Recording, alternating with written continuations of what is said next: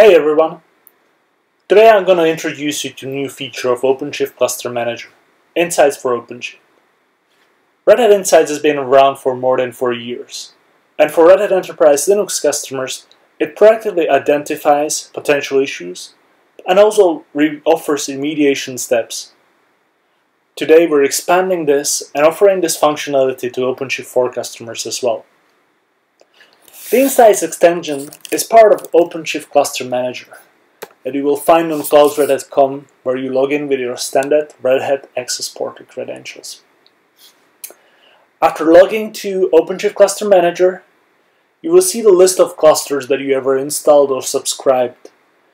As you probably know, OpenShift Cluster Manager is used to provision new clusters, but also to review subscriptions, do a basic management of clusters, including updates, and you will also have an overview of all your installed clusters. I'm going to search for my cluster, and the first one is a cluster that I installed a couple days ago.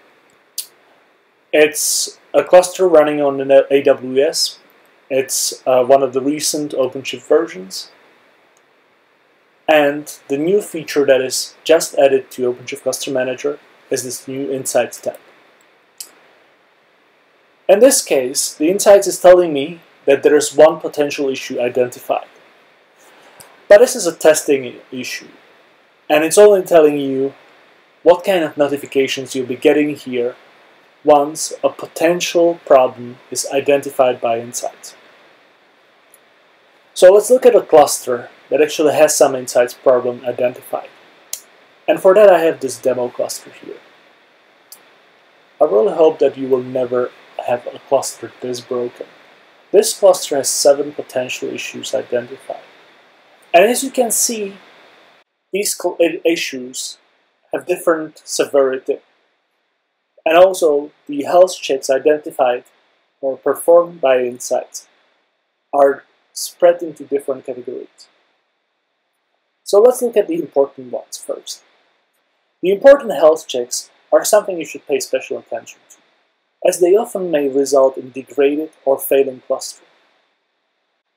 For our first issue here, a wrong configuration of secure context constraints actually prevent this cluster from being upgraded. Let's look at the details here. And here are all the information that you can find.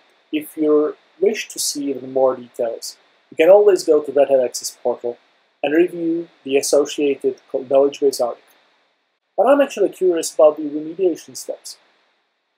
And in this case, it's actually fairly easy. The OpenShift support team has verified that force upgrading this cluster to this version will actually solve the problem for me. Alright, that's easy, and I can run this command and get this issue fixed. Well, let's look at some other issues identified by Insights. What else do I have here? I actually have some moderate issues that I should pay attention to as well. Why is this OCP node potentially behaving unexpectedly? Oh, apparently there are minimum requirements that my node is not meeting. Let's look at the details. So in this case, I'm presented with this very node that doesn't have the requested amount of CPUs. Well, I guess the remediation steps are here, just get the CPUs up.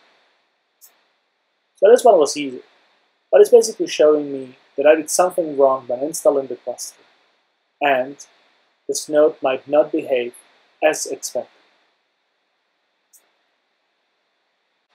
The Insights extension allows me to filter issues by different categories as well. I can look at the security issues, and there's one related to authentication approach. Again, I can look at very details of this. In this case, a cluster-wide proxy settings might actually break the authentication approach.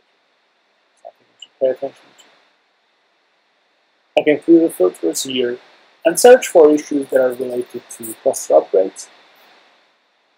All these health checks are continuously added by Red Hat support engineers and verified by Red Hat product engineers working on OpenShift.